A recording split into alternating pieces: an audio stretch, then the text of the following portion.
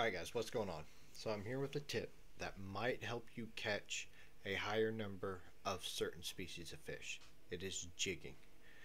It kind of seems like a lot of people don't know how to effectively use it, and I'm here to help you with that. So, um, jigging has allowed me to catch 2 diamond burbot, one in Norway and one in Golden Ridge, 2 diamond zander, both in Spain, a diamond thicklip in Spain, 2 diamond bluegill in Golden Ridge. It is a very effective tool for certain species of fish that will allow you to catch a higher volume of fish, because as we know, there are certain species of fish that just bite super slow on a float setup. Pumpkin seed, the mullets, burbot are next to impossible to catch on a float setup. Zander bites super slow on all of these on float setups. Jigging is the way to go. There's a couple different methods. You can jig across the top, or you can jig as it sinks and jig all the way back in. I use the sinking method mostly on zander. I will use it some on burbot, and I will use it some on some of the panfish in Golden Ridge. For the most part, I just pull it across the top of the water. For the mullets and zander, and sometimes on the burbot, I reel in on 2-speed. All of your little panfish and everything like that, I reel in on a 1-speed. So I will show you what to look for in the handbook to know if your fishes can be jigged for, and then I will kind of show you how slow they are with float fishing versus how fast they are with jigging. So let's move over here. So if you go in your handbook, let's go to thin lip, because I'm in a thin lip location. Doe, redworm, minnow, cheese, bread, tube.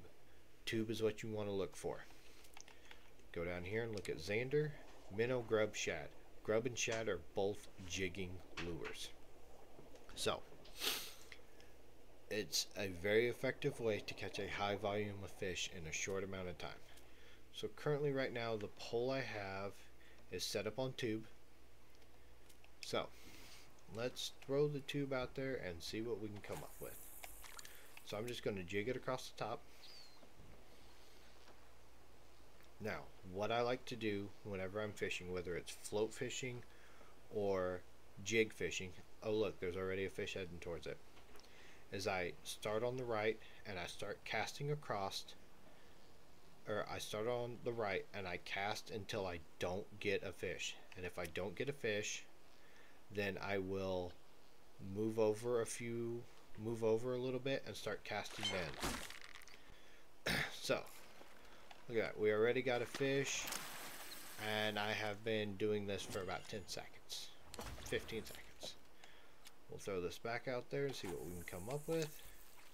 So when you're reeling in on, say you're reeling in on a 2-speed, you can see that that fish was having a hard time to catch up. Don't be afraid to drop it down to a 1-speed and allow him to catch up. There, what was that? 5 seconds, maybe 10 seconds, and I already caught a second fish. We'll get him reeled in, we'll catch one more. And currently right now, what I'm using is a size 8 hook, and I will use a size 8 hook for both. We're going to let that one sink a little bit. I will show you that they will continue to bite on that. I'm just going to leave it sitting on a 1-speed.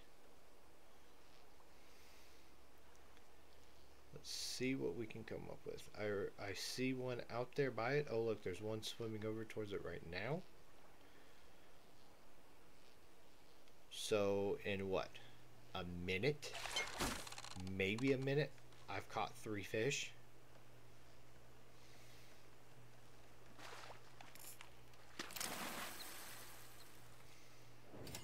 There we go. Alright, now let's switch over to the float setup. And I got this one set up. It's a size 8 with minnow.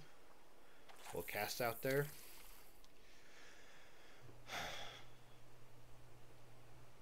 We will see how long it takes for a fish to come up to it.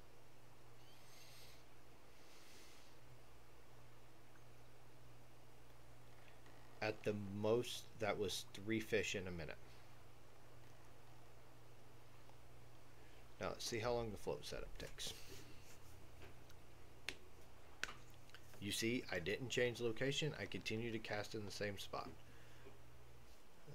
He was a bronze, so he's not going to pay any attention to it.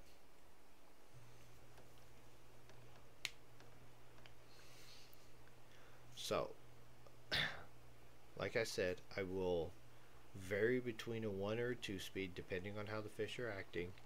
Sometimes I'll let it sink, sometimes I cast across the top. Kind of mix it up because the bigger fish tend to be down lower than the small fish. And what I will do a lot of times is I will have one rod set up with like a silver hook or maybe even a bronze hook. Cast that around starting on the right, cast until I don't catch a fish, move a little bit over, and I'll normally do that about 5 times. And then I will go around the horn twice, and then I will throw out my big hook and see what happens. So we have been here for almost a minute and a half and have absolutely nothing swimming over. It is taking an extremely long time to attract a fish. I will even reel in, move over a little bit, and recast out and see if that makes a difference.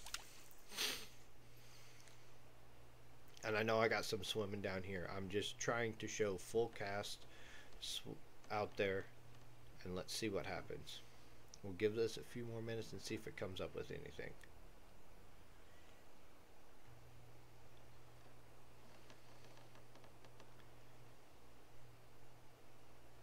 This is one of the drawbacks.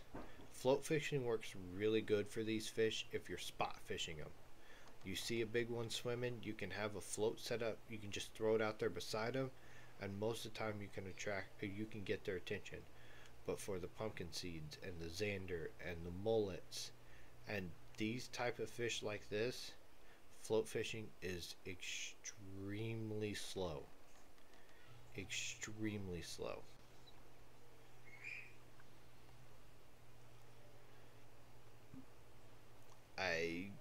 I feel like this pretty much illustrates my point. You will eventually get a bite. Let's reel it in. We'll see if we can't catch one of these that is sitting here in this area. Oh, that one might be swimming towards my bait. Maybe. Oh, now he's finally caught. My bait has finally caught his attention. Finally. Do you see how painfully slow this is? Like, you could balance your checkbook, cook dinner. This is very slow. So we'll get him reeled in,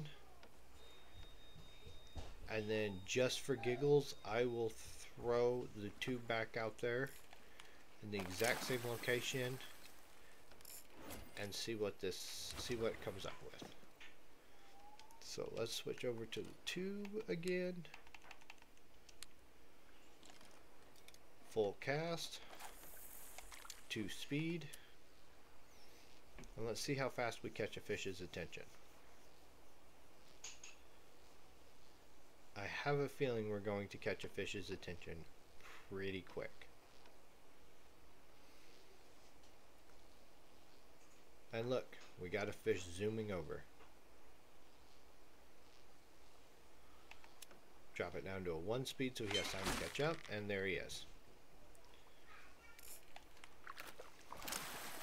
So, that is my spiel on how to catch certain fish faster. The biggest thing you have to do, go into your handbook and see if they will bite on tube or grub or shad. Any of those baits will, if they will bite on that, it will increase your bite rate for these fish. It is a very useful tool to use to help you catch more fish, and in turn hopefully help you catch more diamonds. So with that being said, if you like what you've seen, like, subscribe, comment, tell me if it works for you, tell me how big a fish you caught off of it, and if you enjoy what you see, make sure you let me know. And with that being said, I will catch you on the next one. Peace.